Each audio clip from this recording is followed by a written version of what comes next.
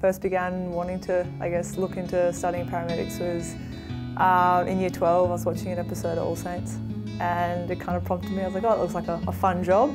Had a bit of a Google and that's how it's kind of eventuated from there, and that's where I ended up. I think the biggest challenge is that communication and communicating with people when they're at their worst or when they're at their time of need. They're obviously not thinking properly, so you have to work out ways of communication to help them. I think that's the challenge we're faced with every day, is on top of our job is that level of communication can be quite difficult at times. I think most rewarding would be the difference you can make to a patient, whether that's providing them pain relief to make them feel better or just being that person to have a conversation with them.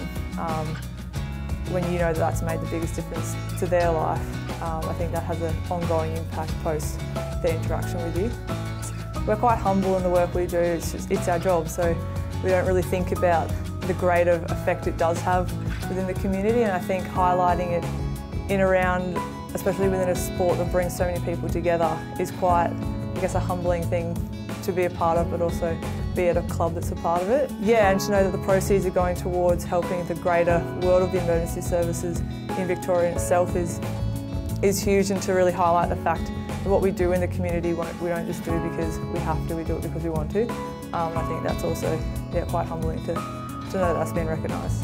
I think the main message that I hope people take away with the round is that we want to help people. Like, the emergency services are there to help, and don't be afraid to ask for help from all services. Yeah, we all collaborate together when the time comes, but yeah, we are always there to help those in need and those in the community.